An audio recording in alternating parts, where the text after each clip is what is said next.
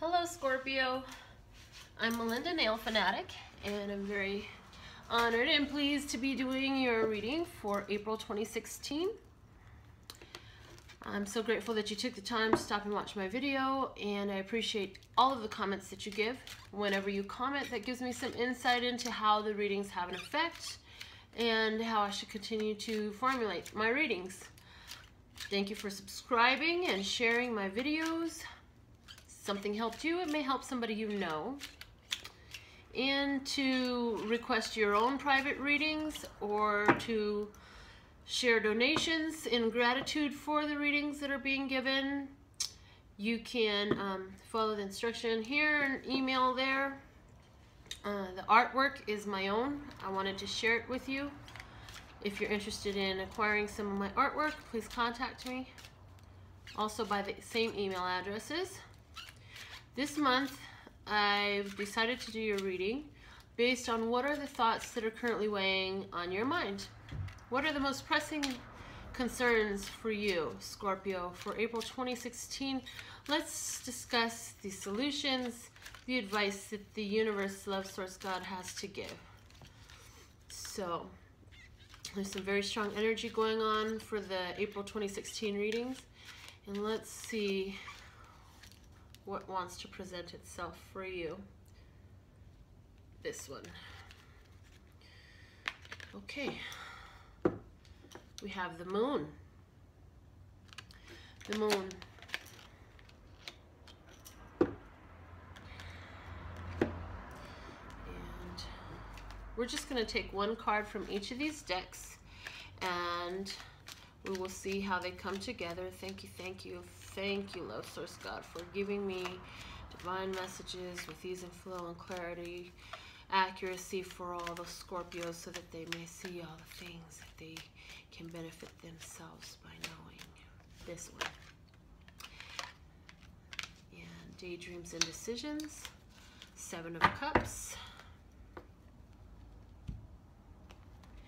And one more. Thank you, thank you, thank you, love source God. Scorpio for April 2016 for Scorpio. This one. Okay. So, April 2016, Scorpio. With the moon here, some things that are hidden, maybe there's some secrets, maybe there's some surprises, maybe some information will be coming to light to you. And as I go through this reading, I want you to really receive what is coming to you, because there's some aspect of your life where this information will resonate. It's up to you to allow it to come out.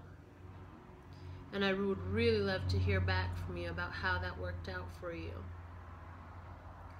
Combined with the Daydreams and Decisions card, which is the 7 of Cups in the traditional tarot, the Moon card is saying to me that you'll have some decisions coming up, maybe because some information is coming out.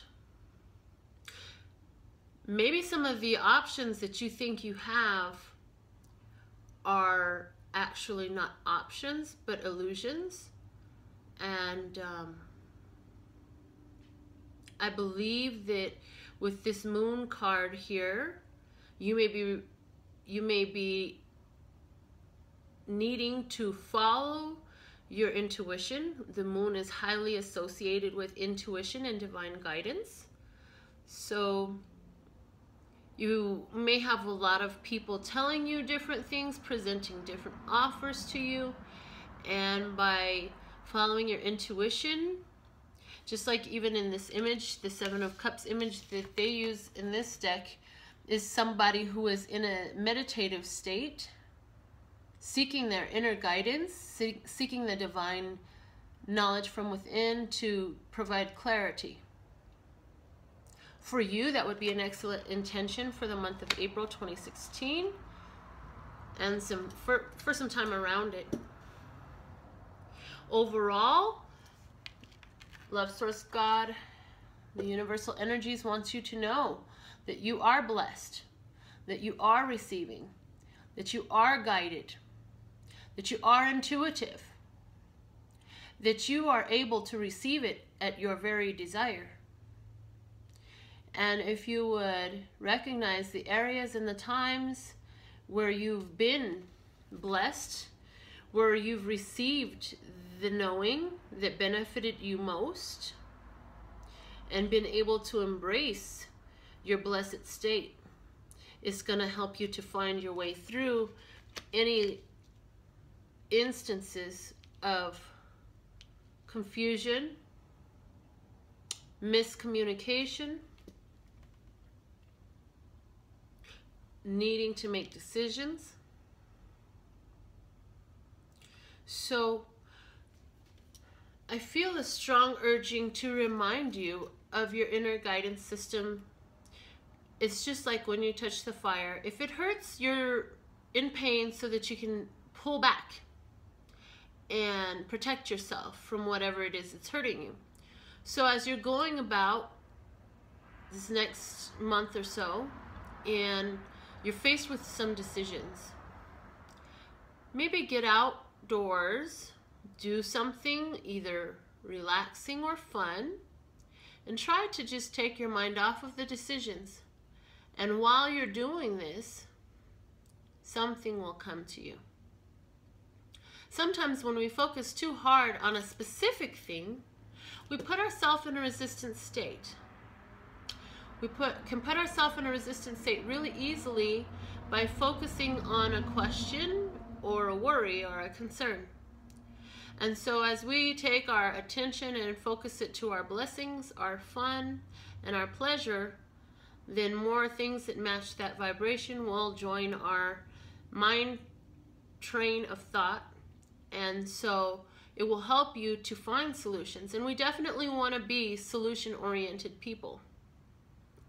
We want to live in the present while appreciating all that is and ever will be.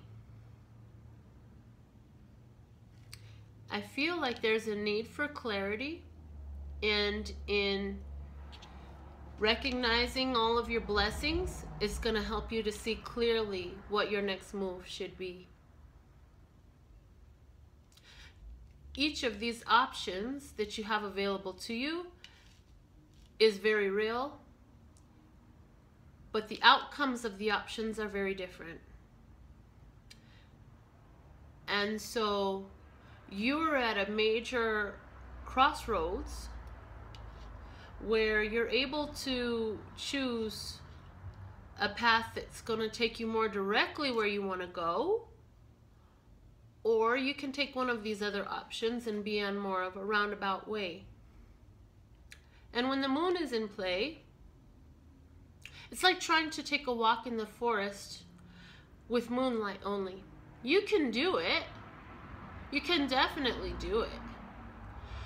It's so much easier when you have daylight though, because you can see some things that are so much better. So when we have the moon in play here for this month, it may seem as you move through the month like there might be some little stumblings, some little things that might trip you up.